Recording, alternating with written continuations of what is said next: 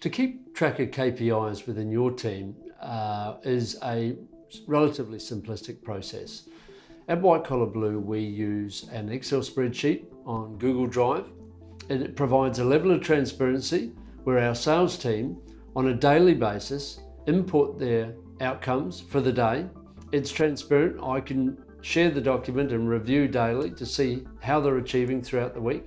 And then on a weekly basis, we meet, we have a good conversation around achievements versus our intentions, and where they may have missed the mark. That generates the conversation for where were the bottlenecks. We identify the bottlenecks so that we can move forward on a positive note for the next week's outcomes.